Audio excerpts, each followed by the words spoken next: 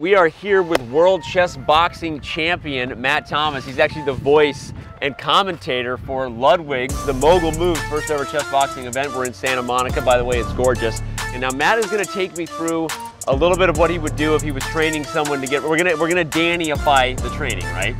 We'll Danify it. We're gonna Danify the training, but he's gonna take me through a little bit of what he would do to help someone get ready for the art of going back and forth between boxing, no hitting in the face, and then chess activities, and he's gonna take it away. So on that note, let's do it.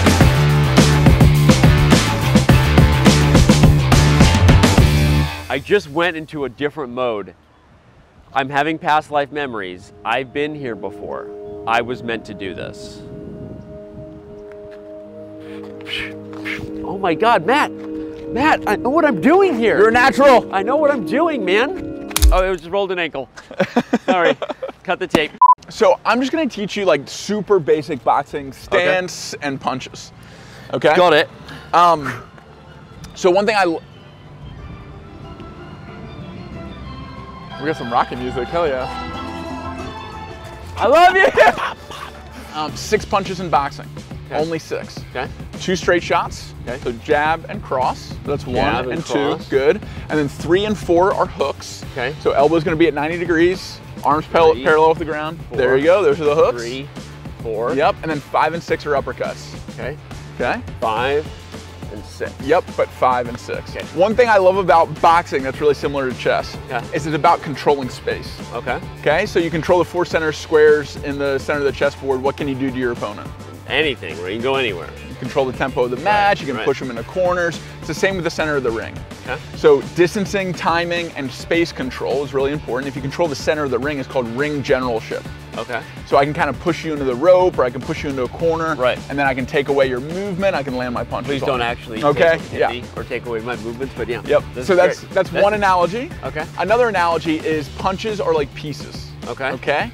So these straight shots, this 1 and 2, are very predictable and very powerful. They're kind of like rooks. Right. Okay? Okay. And then like the hooks are kind of sneaky. Right. Just like a knight.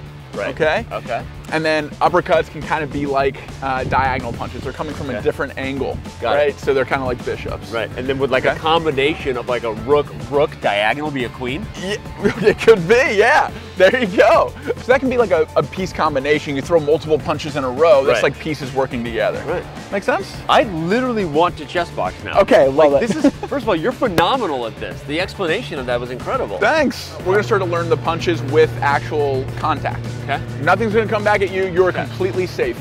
All I want you to do is fully extend your punch. I'm having past life memories. 1, 2, good. Full extension. Keep breathing.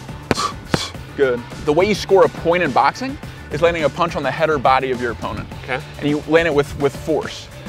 To make it harder for your opponent to do that, instead of being square and showing a lot of the target to your opponent, you can turn so that it's harder for me to come around and then score. You also get this lead shoulder closer to me, which means you have more reach. Okay, if your shoulder's closer to me, that means that your arm is longer. 3 more. 2 more. Gonna do a rhythm. Nice. 1, 2, 3, 4. Nice. Good. One after another. Gonna do a rhythm. Nice. Time. Oh my gosh. You ready? Okay. All right. Ready and time in. Good luck.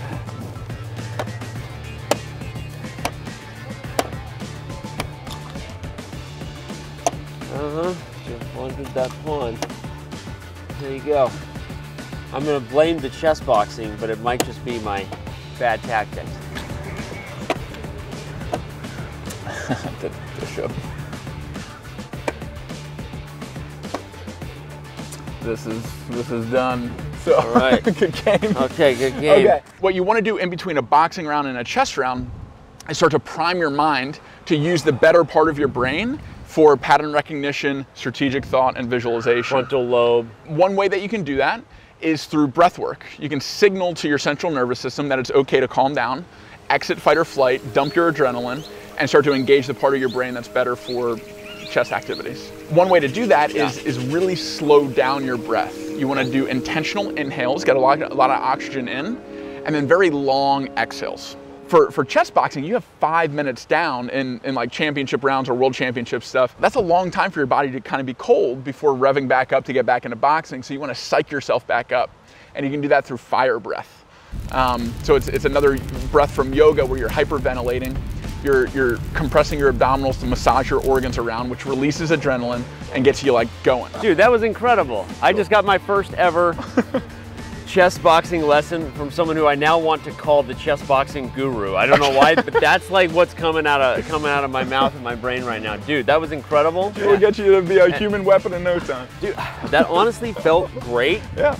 Shout out to the fact that like he's pretty good at this. He should have some sort of place or channel where he's doing this. Oh, twist ending, he does.